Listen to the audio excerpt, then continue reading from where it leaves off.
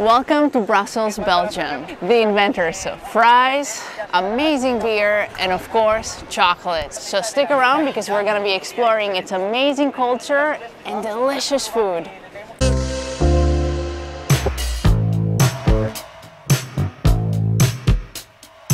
Alright, so to start our day here in Brussels, we're going to make our way into the center. I think that's a good starting point. And we're going to get on the tram.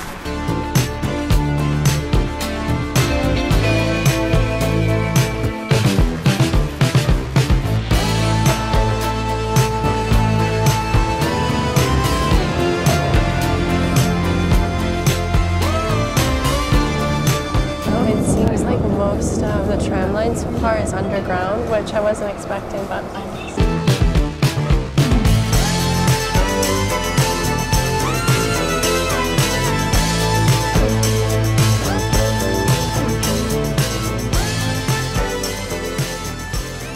we come out of the tram and we see this small art exhibit behind us, and we found out that this is part of a yearly assembly here in Brussels that is meant to host and protect artists, journalists that come from places that are not safe because of the art they make. And we've been looking at this for like about 10 minutes now. And each image is so powerful, and they're from so many different parts of the world. It's awesome exhibiting this, and I wish we were here for the actual assembly because they would have a lot more art like this. Which brings me to another point. I did not know this until this morning. So apparently Belgium is huge with cartoons. It's basically the birthplace of cartoons in like Europe. I didn't realize a lot of comic books I was reading as a kid in Greece come from Belgium. So like Lucky Luke, Tintin, and some others that I can't think of right now. All right, let's move on to our next place.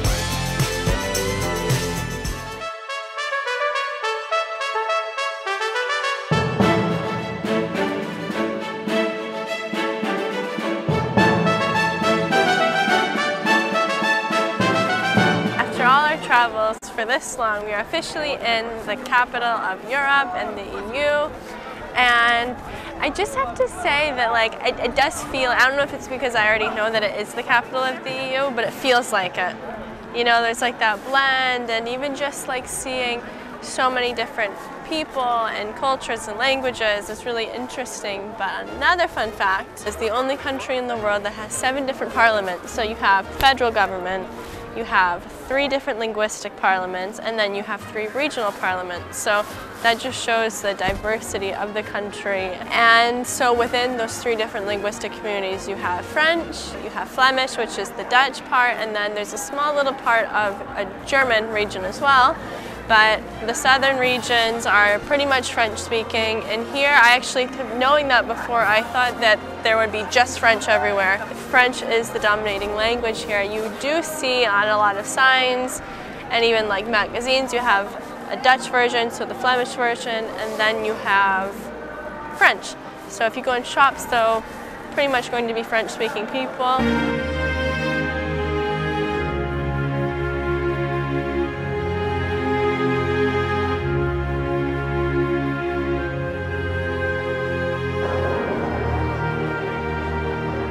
And just like that, we ended up from wearing sunglasses to seeking shelter from the rain. Pattern for this trip. Yeah, we've gotten so rained on. We were not expecting that. Actually, Belgium has how many days out of the year? I forget how many days, but it's more than Amsterdam.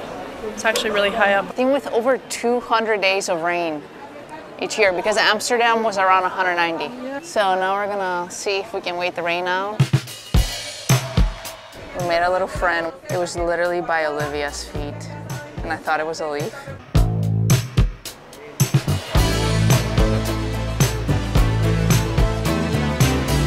Looking for the mouse? You just don't want to part with your friend, do you? No.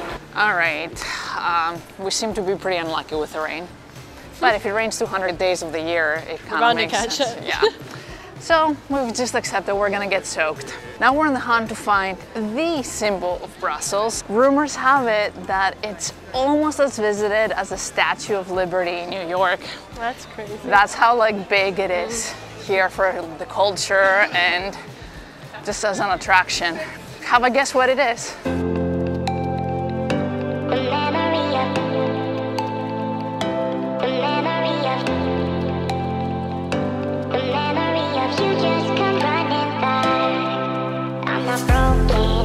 escaped from the rain into this huge arcade where we're not expecting this. It just goes on and on, so we'll see for how long it goes. But there's a bunch of chocolate stores in here, including Godiva next door, but we're not gonna try that because that's plenty in America. We're gonna go with the one next to it, and it seems to be around since the same time. So we got 3 different pieces of chocolate, and it costs $3.02, so about €1 per chocolate, which I think it's a decent price for good quality chocolate. So I got the Gianduja. Gianduja is one of my favorite flavors, so let's see how it is.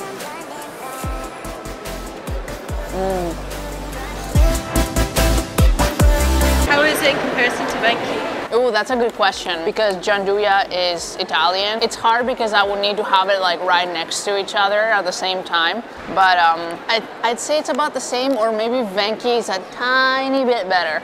I got the chocolate mousse. I carefully scoped out every single one, and I'm surprised I went with this one, but we'll see. And it's covered with white chocolate. Well, that's really nice. I prefer this one.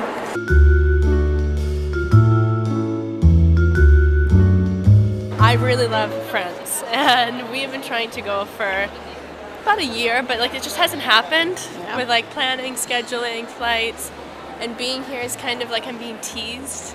Yeah. Like the French and like a lot of the shops very too. big French feel to it. So Yeah. It's very nice. More chocolate shops. Well, I like the style of this one. Truffles. I like truffles the most. We need this.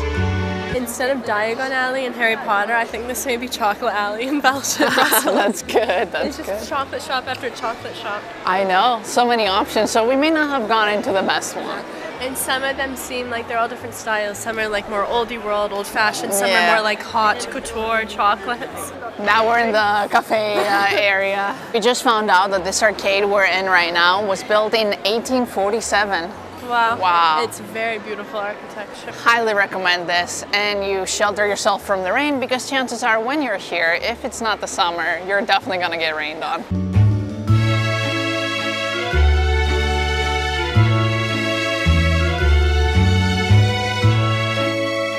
I wasn't kidding when I said it's almost as visited as the Statue of Liberty.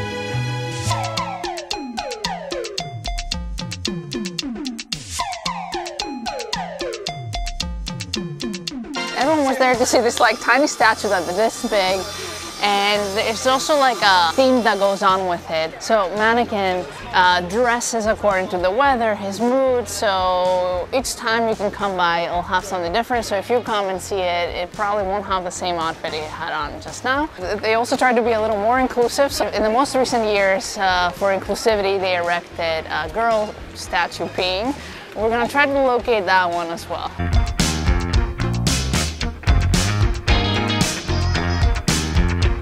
So we made it to the girl statue, and we couldn't share too much about the history earlier because it was literally pouring buckets of rain on us. So Manneken and Pis in Dutch means a little boy who's peeing, and actually the first mention of its existence stems back in the 1400s. But the first depiction we have is from the 1600s, and apparently back then it was used as a water fountain to supply the city with water, with drinking water. The original version is back from the 1600s, but the boy that we saw now is actually from 1960s because throughout the centuries it's been stolen, it's been vandalized, so they had to make new ones. And the girl statue over here is actually from 1985. Cute attraction you wouldn't expect so much fuss about. It's literally packed with people taking pictures. It's actually quite a funny sight. We're part of it too. Now we're gonna jump into the beer culture a little more. So what you see behind me is an alley dedicated to Delirium. So if you know a little bit about Belgian beers, you may have heard of Delirium. It makes excellent beers, and this whole alley is dedicated to that. So we're gonna go try some excellent beers.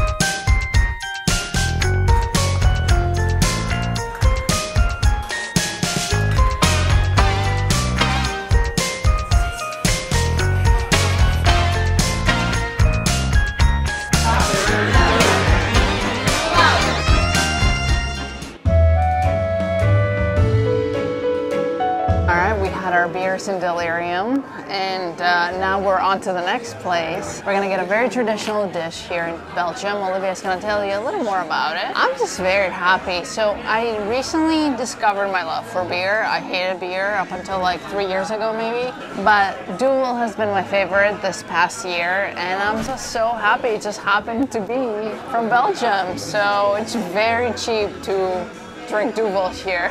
So cheers. Olivia, show us what you got. There's quite a lot in there too. We have come to have mussels and fries, which is actually the national dish of Belgium. And I kind of want to start by saying, like, there's a really long history of the dish in the country, but it really gained popularity during like poorer times in the country when people living by the sea couldn't afford fish, so they would catch mussels and eat them to sustain them rather than having to pay for expensive fish. So that became like a household staple. So it started off as more of a household food and dish, and now it's more of, I think you probably go out to eat it more than you would actually have it at home, but I may be wrong. Actually, we are here during mussel season, so they have a thing in Belgium, I guess, where you only eat them if the month has an R in it. So March has an R, so we're lucky. April does too, so we're at the end of it. But I'm excited to try it. We got the ones with garlic and cream with the sauce all the way at the bottom. So you kind of have to dip it, so it'll be good with the fries.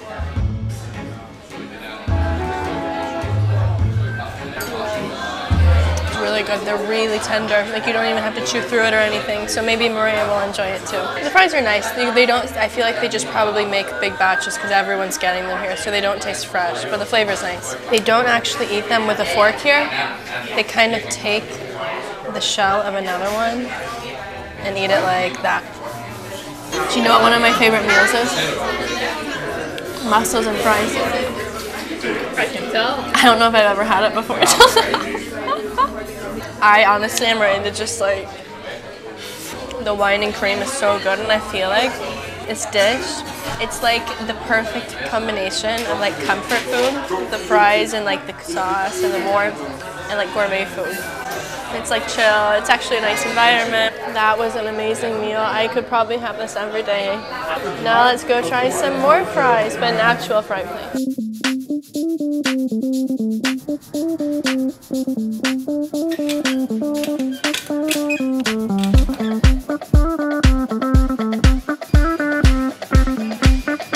We went a bit American style with the cheddar cheese sauce, but they look really good. I mean, so far, I think I like the look of the Dutch ones more.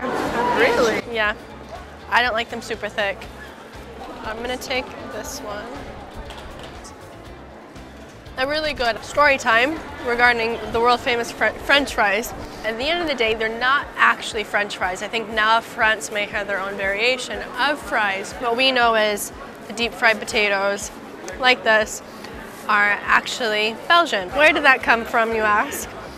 In World War I, when American soldiers were stationed in Belgium, I think more of the country that was French speaking to begin with, but where the soldiers were based was in a French-speaking area, and the soldiers spoke French, and they would have these deep-fried potatoes that they called fries, and supposedly the Americans called them French fries because they were speaking French, so they thought they were French.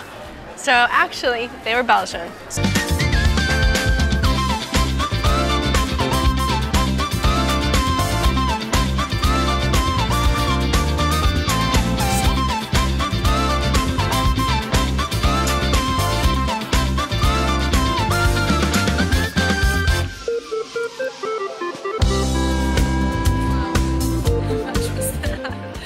Approve of the choice. Wow.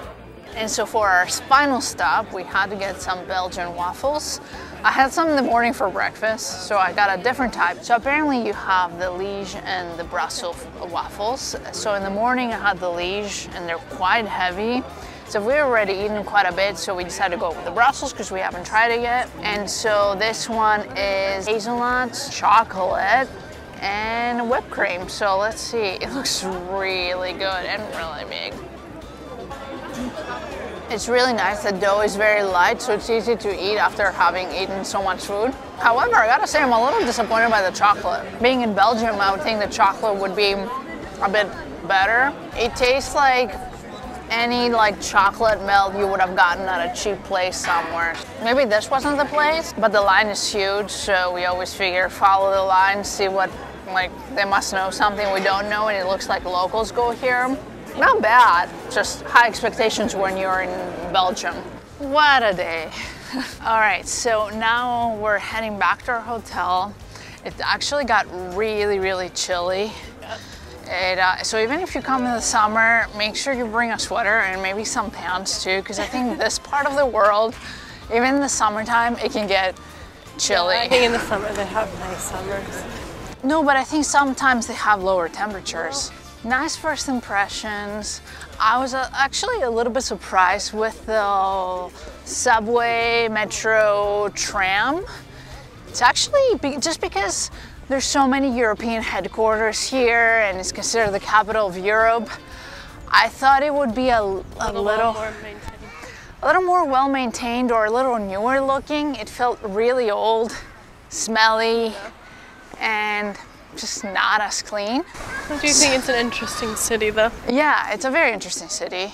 And I think it's the perfect city if you just want to come enjoy good beer, have food, hang out with friends, and just walk around. Yeah. So tomorrow we are going to Bruges, which is in the Flemish region of Belgium. I'm really excited to explore that part because it seems like it's a lot more medieval and fairy tale so that should be a lot of fun. As always, thank you so much for watching. We really appreciate you being here, and we'll see you on the next one.